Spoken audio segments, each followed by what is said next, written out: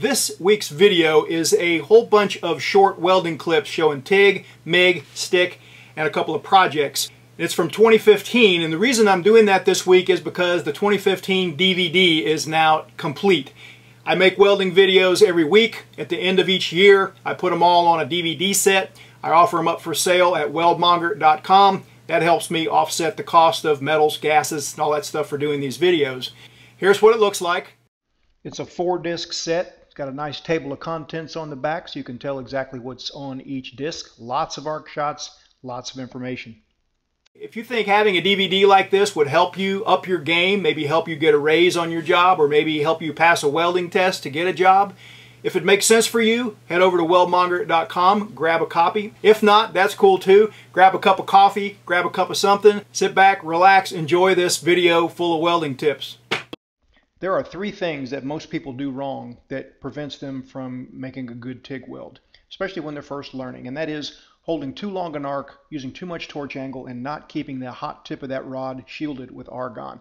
Now this is included in the 2014 DVD as well, but it bears repeating. It's so important that I put it in the 2015 DVD also. Here I'm tightening the arc up just a little bit, but not enough still. You see that boomerang shaped puddle? That means it's not reaching the root of the joint. The molten metal is not flowing into the root of the joint. It's not uniform. The rod is balling up instead of metering into the puddle nicely to produce a uniform weld. Here I've tightened the arc length up. Amperage hasn't changed a bit. I'm keeping the tip of that rod shielded. Things are going a whole lot better. Here's an example where a small weld is called out, and keeping a tight arc and keeping the torch angle to a minimum really is important on keeping the weld size down. This is a lap joint again in the same thickness metal, 11 gauge cold rolled, using a number 8 gas lens, but trying to keep the weld to not completely reach up to the full thickness of the metal. The same 3 things that go wrong on steel tend to do the same thing on aluminum. Too long an arc like this gets you started off on the wrong foot. You start off with a really big blob of weld, and it's very hard to get it necked down into something reasonable. You see porosity forming there. You can see lack of fusion. The weld is not flowing into the root of the joint. Here I'm using a slightly tapered electrode with a much tighter arc. Things are going a lot better. Keeping that rod nearby, the tip of the rod is shielded, it's not balling up, and it's a lot easier to control. Here's another angle, just kind of showing the same thing. There are several different techniques for MIG welding uphill using short circuit. Here are a couple of them. This is using a series of triangles, which basically just keeps you on the front of the puddle. The leading edge of the puddle, that's where the penetration happens, and you want to stay there by sweeping the arc across the front of the puddle and into the root of the joint. Again, this is a series of triangles, but what also works is a bunch of upside down V motions, and the same concept is present here. It keeps the arc at the front of the puddle, keeps the arc sweeping across the front of the puddle, and keeps the penetration going good. A cut, polish, and etch while the puddle is still fresh on your mind is a very good educational tool. You can correlate what just happened with the results like you see here.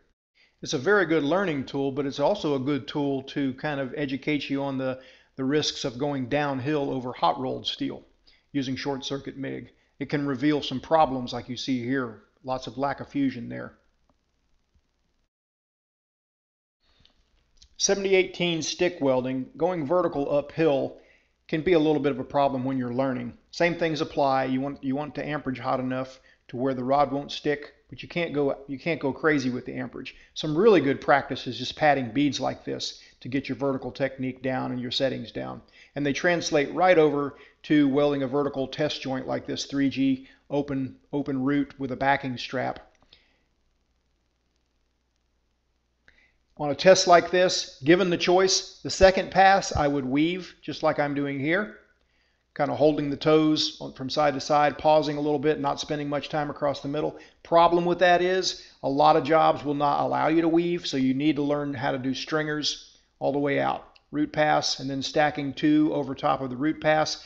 And really the trick here is leaving yourself plenty of room for that last bead in a series, whether it's 2 beads, 3 beads, whatever.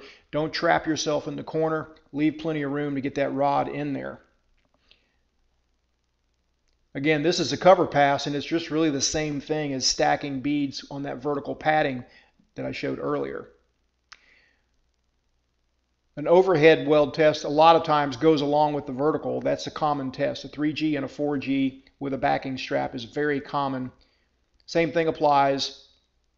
You gotta be careful not to trap yourself on that second bead or third bead or whatever. You gotta leave yourself room to get in there. Another big tip is you don't want to go colder on overhead. You want to have it good and hot. Just use a real tight arc. The cup before on TIG welding, this can help. Just get a cup, solo cup or whatever on a kitchen counter. This is the motion. It's a lot like walking a 55-gallon drum across a shop floor, back and forth. But you got to twist your wrist a little bit. And if you do that, the skills kind of transfer over. It's very much like just using that solo cup on a kitchen counter. Now, if you can't learn how to walk the cup, there's always freehanding, and if you're going to freehand, a TIG finger really helps. As you could imagine, that pipe is getting pretty hot right here, and so you need something on your finger to kind of keep it from cooking.